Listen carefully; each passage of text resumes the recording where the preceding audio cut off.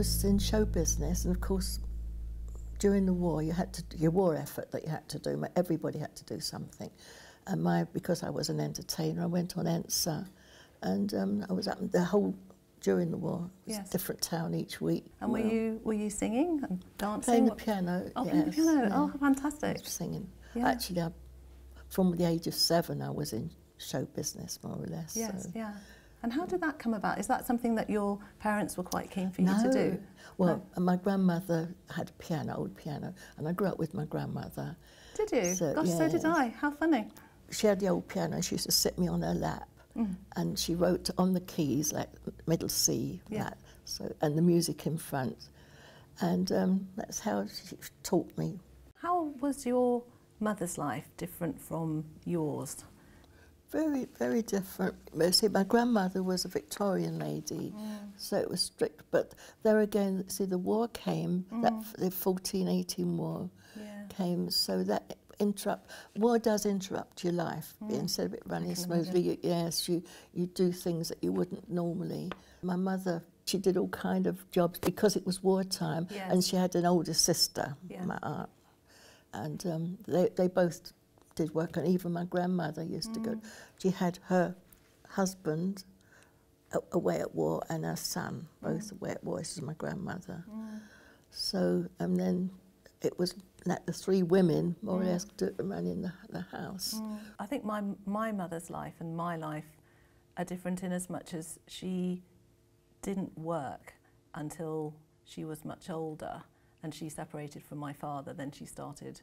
Until that point, she hadn't really worked that much. I don't think the onus then was on her to work when she met my father. She expected him to be the main breadwinner. Whereas when I met my husband, I was already working and had every intention of continuing to work. There was never really any discussion around that. We would both go out and earn money. And probably, if I'm honest, my career is slightly behind my husband's career, because of having children, taking time out to look after them, working part-time. So I've probably accommodated them more than he has, and as a result I think my career isn't as advanced maybe as his is right now. I have to say that becoming 50 is bothering me. I can kind of put it almost in chunks.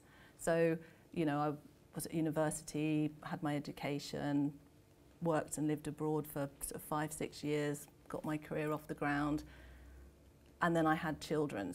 I feel like this is my time, really, because they're less dependent on me. So I suppose I'm anxious that I'm not going to, I've kind of forgotten a bit about who I am and what I like and what I want to do. I think between 50 and 70, that's the time that you really, but when you're old, like the age I am now, I think, oh, I should have really made more of that particular time, yes. Yeah, that's but interesting. In my time, people were old when they were 40. Yes. I mean, were made to feel old. Yeah. Because they used to say, oh, life begins at 40, as if it, you know, saying it was the other way round, more or less.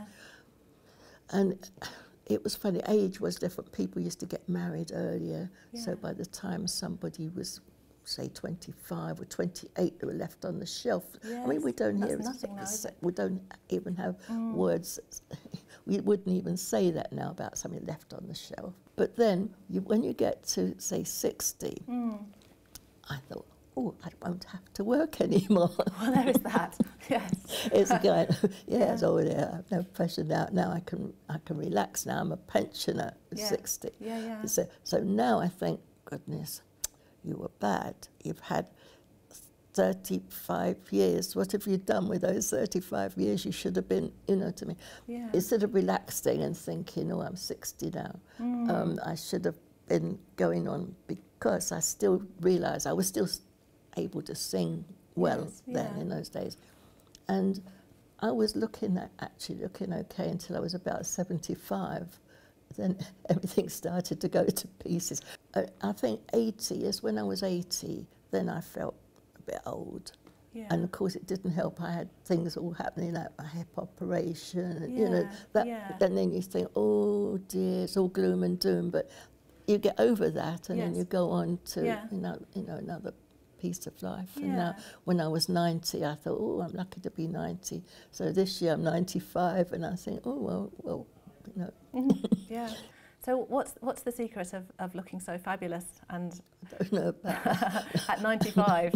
Please tell me. It's a bit of a challenge because you have to put your lippy on and you make sure it makes things get difficult. Life is full of challenges. Yes. I think you need a sense of humour. Yes. Is life better now? Different. Different. Yeah. In some ways life is easier, but people aren't as kind and people aren't as nice. Yeah. Younger people forget that when they're looking at somebody old, they're looking at somebody who got up to the same mischief. Yes. And has gone through everything that they've gone through, the same emotions, Yes. made the same silly mistakes, and sometimes been wiser and cleverer or more stupid. Yeah. But you don't realise it.